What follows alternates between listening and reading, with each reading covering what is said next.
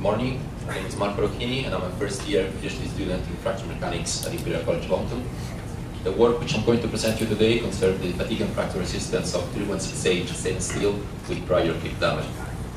Let's have a quick look at the outline. We'll start with a brief introduction on the importance of determining the material fracture resistance.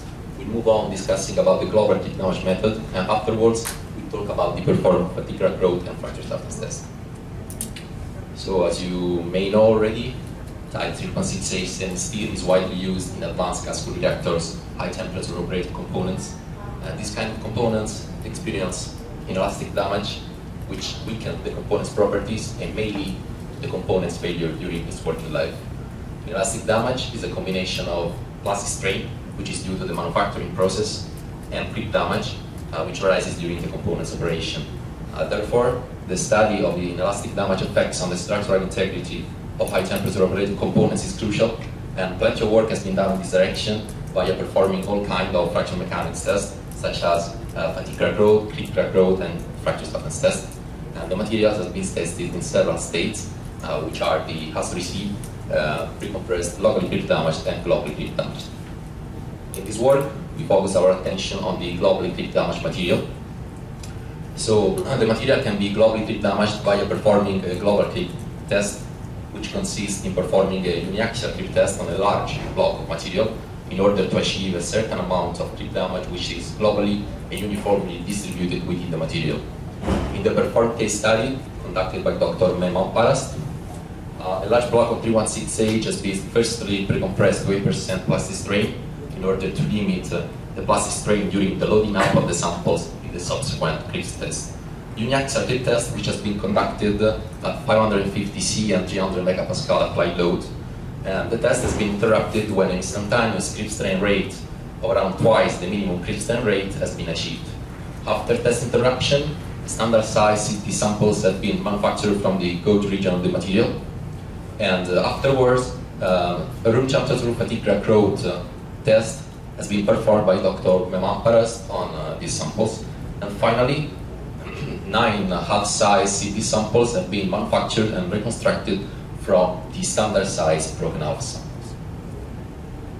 Just to clarify what I'll show you later on, here you can see the test matrix reporting all the specimen dimensions.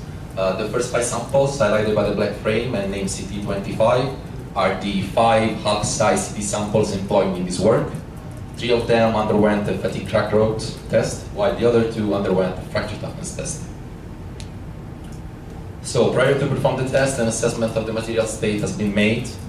And as you can see from the picture on the left, as you can see on the picture from the left, some micro cracks along the grain boundaries have been found. And moreover, some clip damage in the form of voids and micro cracks have been also observed, as depicted from the picture on the right. Finally, an assessment of the material's hardness has revealed an average weakest hardness of around 200 HV, showing no substantial changes when compared to an undamaged material. So let's start from the fatigue crack growth test. 3 room temperature fatigue crack growth tests have been performed following the standard ASTM E647. And in order to be consistent with previous tests, a stress ratio R1.1 has been chosen, and also a frequency of 10 Hz has been chosen. And finally, the elastic loading compliance technique has been employed for measuring the instantaneous crack length during the test. Moving to test results, here you can see the normalized crack length A over W plotted versus the number of cycles. We should focus our attention on the crack incubation period, because as you can see, it's clearly shown by the graph how in all the 3 performed case studies, the crack needed several number of cycles to start propagating, roughly between 12 and 30% of the number of cycles of failure. On the other hand, although the final normalized crack length are quite similar, the number of cycles to reach the failure are different one from the other. But despite this, however, in all the performed case studies, the crack exhibits an accelerated crack growth towards the end of the test. Moreover, the crack growth rate per cycle has been plotted versus the stress intensity factor range on a log-log graph, as you can see from this picture. And the obtained result from the GCD material have been compared with the ones previously obtained from the pre-compressed from the standard size CT samples. So as you can see, results are quite consistent, and a good agreement with the pre-compressed materials is shown. as is also confirmed by the magnitude of the Paris law equations constants, which are summarized in the table aside the picture. So, moving on to the fracture toughness testing, 2 room temperature fracture toughness tests have been performed following the ASTM E1820 standard. Prior to perform the test, the specimens have been side-grooved in order to promote a straight fronting tactile crack growth during the test. Moreover, the specimens have been pre-fatigue cracked to normalize crack length A over W of 0.5 in order to introduce sufficiently sharp crack tip and to meet the test standards criteria. Finally, as previously done for the fatigue crack growth test, the elastic unloading compliance technique has been employed in order to measuring the crack length during the fatigue pre-crack. Once again, coming on to test results, here you can see the obtained fracture resistant force from the GCD material, and also a comparison from the ones previously obtained from the locally clip damaged, the pre-compressed, and the as-received material.